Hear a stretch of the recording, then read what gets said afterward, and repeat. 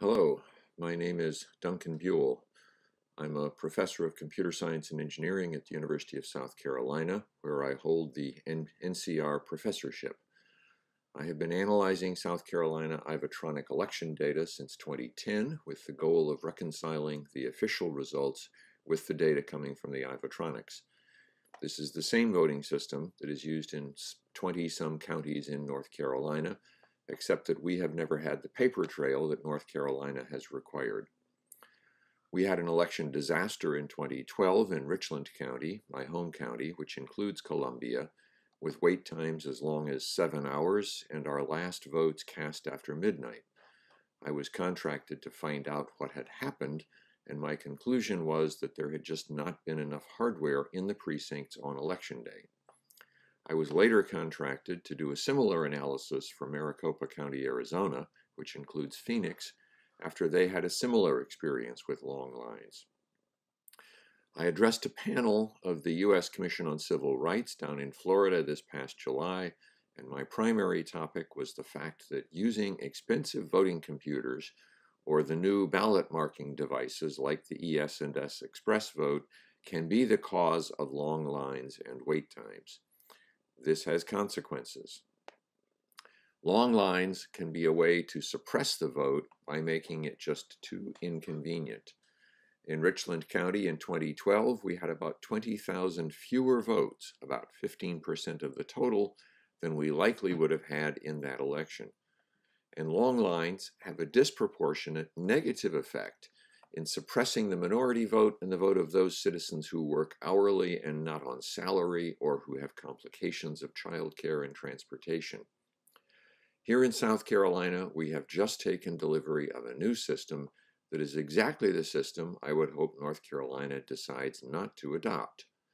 You may find it odd that a computer scientist would advocate not using computers, but elections are a different sort of animal from a lot of other applications, and in the case of elections, simpler is better. What has happened in South Carolina is that the decision was made to buy an expensive system of ballot marking devices at $3,500 each, in spite of the fact that there was not enough money to buy enough hardware. So we didn't buy enough hardware. I'm on the election commission for Richland County.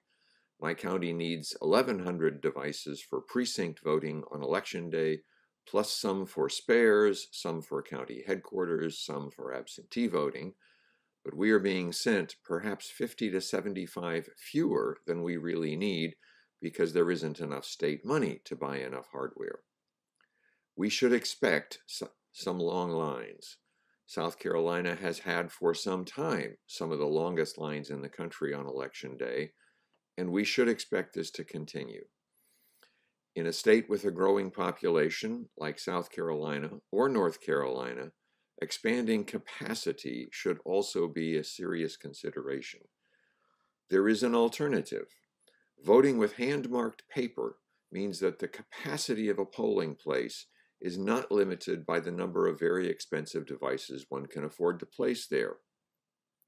If more capacity is needed with hand-marked paper, the only thing needed is an expansion of private marking space, like opening up more 3x6 folding tables in a school cafeteria.